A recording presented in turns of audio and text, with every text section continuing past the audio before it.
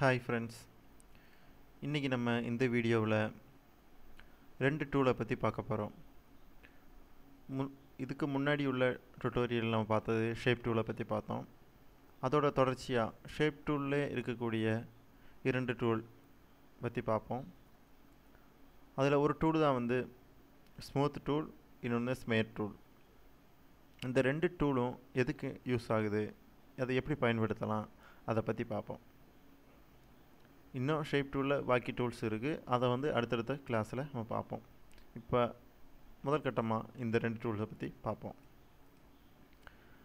அதாவது ஒரு shape smooth அப்படின்னு சொல்லும்போது அதில் வேர்டிலே இருக்குது பாருங்கள். ஒரு ஒப்ஜெக்டை அதோட கார்னர், அதாவது அதோட எட்ஜை, லைனை வந்து ஸ்மூத் பண்ணுறதுக்கு தான் வந்து இந்த டூல் யூஸ் ஆகுது. இப்போ பாருங்கள், இப்படி ஒரு ஷேப்பு இருக்குதுன்னு வச்சுங்க. இந்த ஷேப்பை வந்து நம்ம என்ன பண்ணணும், ஸ்மூத் ஆகணும். இப்போ ஸ்மூத் டூல் செலக்ட் பண்ணிங்கன்னா இந்த மாதிரி ஒரு டூல் கிடைக்கும். இதில் பாருங்கள், இது வந்து ப்ராப்பர்ட்டி பார். நான் முன்னாடியே சொல்லியிருந்தேன், ஒவ்வொரு டூலையும் நம்ம செலக்ட் பண்ணும்போது அந்த டூலுக்கு தேவையான ப்ராப்பர்ட்டி, அதாவது தேவையான ஆப்ஷன்ஸ் எல்லாமே வந்து மேலே இருக்க இந்த ப்ராப்பர்ட்டி பாரில் இருக்கும். அந்த மாதிரி இந்த ஸ்மூத் டூலுக்கும் தேவையான ஃபங்க்ஷன்ஸ் அது வந்து இங்கே வந்து ப்ராப்பர்ட்டி பாரில் இருக்குது. இதில் பாருங்கள், 30 மில்லிமீட்டர் வந்து டிஃபால்ட்டாக கிடைக்கும்.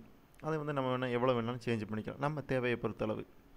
இப்போ பாருங்கள், அதாவது இந்த ஒரு டூலோட சைஸு எவ்வளோ வேணும் அப்படின்றது தான் இந்த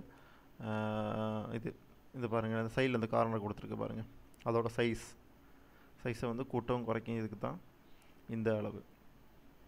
இது வந்து அதோட வேல்யூ, எவ்வளோ வேகமாக ஸ்மூத் பண்ணணும், எந்த அளவுக்கு ஸ்மூத் பண்ணணும், எவ்வளோ லைட்டாக ஸ்மூத் ஆகினா போதுமா, அந்த மாதிரி உள்ள விஷயங்களுக்கு இது வந்து இங்கிட்ட இருக்க இந்த வேல்யூ 100%, இல்லை ஒரு 25%, அது எவ்வளோ வேணாலும் நம்ம தேவையை பொறுத்து கொடுத்துக்கலாம். இப்போ ஜஸ்ட் வந்து இந்த மாதிரி இருக்குது. இப்போ பாருங்களேன், இப்போ நான் இப்படி ட்ராக் பண்ணுறேன். ட்ராக் பண்ணோன்னே பாருங்கள், கொஞ்சம் ஸ்மூத் ஆகுது. அந்த நல்லா பெண்டாக இருந்த இடம் வந்து இப்போ பாருங்களேன் ஸ்மூத் ஆகிடுச்சு பாருங்கள். இப்படி ஸ்மூத் ஆகுது. அது வந்து நம்ம இங்கே கொடுத்துருக்க வேல்யூவை பொறுத்து. இப்போ இந்த இடத்துல வந்து நான் ஒரு 50 கொடுக்குறேன்னு வைங்க. இப்போ ப்ரஷ்ஷோட சைஸு கூடிடுச்சு பார்த்தீங்களா. அதேமாதிரி வேல்யூவை நான் இங்கே கொஞ்சம் குறைக்கிறேன். அதுக்கு தகுந்த மாதிரி உள்ள சேஞ்சஸ் இங்கே வரும் பாருங்கள். அதுக்கு தகுந்த மைன்யூட்டாக பண்ணுறதுன்னா சில இடத்துல நமக்கு தேவைப்படும். அதாவது லைட்டாக கொஞ்சமாக அது வந்து ஸ்மூத்தானால் போதும், அந்த மாதிரி தேவைகள்லாம் இருக்கும். சில இடத்துல வரும், சில இடத்துலனா நம்ம இந்த மாதிரி க்ரியேட் பண்ணுற ஷேப்ஸ் எல்லாம் க்ரியேட் பண்ணும்போது கண்டிப்பாக பல இடத்துலையும் வந்து நமக்கு தேவைப்படும். அப்போ அந்த மாதிரி இடத்துல வந்து இந்த டூலை வந்து நம்ம பயன்படுத்திக்கலாம். ரொம்பவும் யூஸ்ஃபுல்லான டூல் தான். இப்படி ஷேப்பை வந்து பர்ஃபெக்டாக ஆக்கிறதுக்கு பாருங்கள், நம்ம அதை எவ்வளோ வேணாலும் நம்ம மாற்றிக்கிட்டே இருக்கலாம். எந்த அளவுக்கு நமக்கு தேவை வரணுன்றக்காக நீங்கள் கிளிக் பண்ணிக்கிட்டே இருந்தால் அந்த அளவுக்கு பர்ஃபெக்ட் ஆகிக்கிட்டே இருக்கும். ஓகே, இப்போ இப்படி இருக்குது. அடுத்து வந்து இப்படி ஒரு ஷேப் இருக்குது, அதையும் பாருங்கள்.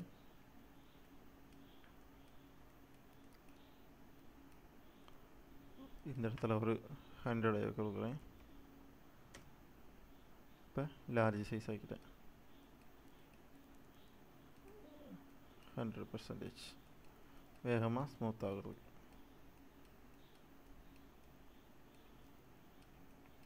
இந்த மாதிரி அந்த லைனை வந்து ஸ்மூத் பண்ணிக்கலாம்.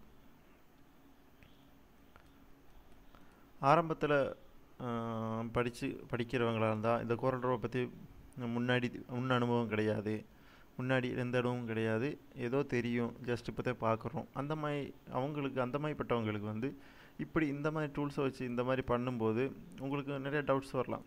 இந்த மாதிரிலாம் பண்ணி நம்ம என்ன பண்ணுறது, இதோட தேவை என்ன, இப்படி பண்ணி என்ன பண்ண போகிறோம் அப்படின்னு உங்களுக்கு சிலப்போ சந்தேகம் வரலாம். ஏன்னா ஆரம்ப கட்டத்தில் அந்த மாதிரி சந்தேகங்கள் டவுட்ஸ் எல்லாம் வரும். இது தேவையா நம்மளுக்கு, இந்த மாதிரி விஷயங்கள்லாம் தேவையானு உங்களுக்கு யோசனை வரலாம். ஆனால் கண்டிப்பாக தேவை வருங்க. காரணம் என்னென்னா, நம்ம இப்போ பார்க்குறது வந்து இந்த டூல்ஸு, இந்த இதில் என்னென்ன ஃபங்க்ஷன் இருக்குது, இதை எப்படிலாம் ஒர்க் பண்ணலாம், அந்த மாதிரி உள்ள விஷயங்கள் தான். ஆனால் நம்ம ப்ராக்டிக்கலாக ஒரு ஒர்க் பண்ணும்போது கண்டிப்பாக இதில் இருக்க டூல்ஸ் எல்லாமே நமக்கு வந்து பயன்படும். ஒரு சில டூல்ஸ் வந்து அதிகமாக பயன்படலாம், ஒரு சில டூல்ஸ் வந்து கொஞ்சம் குறைவாக பயன்படலாம், நம்மளோட தேவையை பொறுத்து.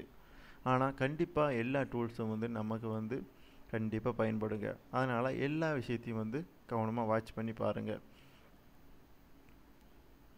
ஓகே, இப்போ நம்ம ஸ்மூத் டூலை பற்றி பார்த்தோம். அடுத்து வந்து அதை டிலீட் பண்ணிடுறேன். அடுத்த ஒரு டூல் தான் ஸ்மியர் டூல். இதை பாருங்களேன். அதாவது நமக்கு தேவையான ஷேப், அதாவது நம்ம ஈஸியாக மொத்தத்தில் பிடிச்சு நம்ம இழுக்கிற மாதிரி இருக்கும். அதாவது ஒரு லைன் இருக்குது அப்படின்னா பாருங்கள், ஒரு லைன் இருக்குது. இந்த லைனை வந்து நம்ம கொஞ்சம் ஸ்மூத்தாக பிடிச்சு எடுக்கணும். பாருங்களேன், ஸ்மூத்தாக பெண்டு பண்ணணும், ஸ்மூத்தாக நமக்கு தேவையான அளவு இப்படி வளைச்சி எடுக்கணும். அந்த மாதிரி விஷயங்களுக்கு வந்து இந்த டூல் ரொம்பவே பாருங்கள், இது ரொம்பவே யூஸ் ஆகக்கூடிய, அதிகமாக நம்ம ஒர்க் பண்ணுற ஏரியாவில் அதிகமாக யூஸ் பண்ணக்கூடிய ஒரு டூலு தான். அதனால் ரொம்ப ஈஸியாக தான் இருக்கும். பாருங்கள், இதுக்கான ப்ராப்பர்ட்டி மேலே இருக்குது. இது நீங்கள் சூஸ் பண்ணி பார்த்தாலே தெரியுங்க. அதாவது இதோட வேல்யூ மற்ற டூலில் மாதிரி தான். இதோட வேல்யூ எவ்வளோ வேணும், அது நம்மளோட தேவையை பொறுத்து. லைட்டாக கொஞ்சமாக ஸ்மூத் ஆகினா போதும், அதிகம் தேவையில்லை அப்படின்னா அதுக்கு தகுந்த மாதிரி வச்சுக்கோங்க. இங்கே வந்து ப்ரஷ் சைஸு, ப்ரஷ்ன்னு மீன்ஸ் இது வந்து இந்த டூலோட சைஸ் எவ்வளோ வேணும். இப்போ பாருங்கள், இது ஒரு 20 போதும்னு நினச்சிங்கன்னா பாருங்கள், சின்னதாக இருக்கும். இந்த அளவு போதும், இவ்வளோ தான் தேவை. ஏதோ மைன்யூட்டாக ஒர்க் பண்ண போகிறீங்க, சின்ன ஒர்க்கு பாயிண்டாக பண்ண போகிறீங்க அப்படின்னா இந்த மாதிரி வந்து டூலை வந்து சின்னதாக்கிங்க. இந்த மாதிரி வந்து இந்த ஸ்மூத் டூலு, ஸ்பேர் டூலை வச்சு நம்ம இந்த மாதிரி ஒர்க்கெலாம் பண்ணலாம். இதை நம்ம ப்ராக்டிக்கலாக அடுத்து வர ஒர்க்குகளில் நம்ம பயன்படுத்தும் போது உங்களுக்கு புரியும் ஏன் எதுக்கு இந்த டூல் வந்து பயன்படுது அப்படின்றது வந்து அடுத்து நம்ம ப்ராக்டிக்கலாக நம்ம ஒர்க் பண்ணுவோம், அதாவது ஒரு டிசைன் பண்ணுவோம். இப்போ வந்து ஜஸ்ட் டூலை பற்றி மட்டும் பார்க்குறோம். அந்த மாதிரி ஒர்க் பண்ணும்போது, டிசைனாக ஒர்க் பண்ணும்போது, ப்ராக்டிக்கலாக பண்ணும்போது உங்களுக்கு கண்டிப்பாக இந்த டூலோட யூஸ் என்ன, உபயோகம் என்னன்றது உங்களுக்கு புரியும். ஓகே, இந்த வீடியோ உங்களுக்கு பிடிச்சிருந்துச்சுன்னா லைக், கமெண்ட், ஷேர் பண்ணுங்கள். உங்களோட கருத்துக்கள் ஏதாவது இருந்தாலும், சந்தேகங்கள் இருந்தாலும் கீழே கமெண்ட் பாக்ஸில் கமெண்ட் பண்ணுங்கள். உங்களுக்கு நான் ரீப்ளை பண்ணுறேன்.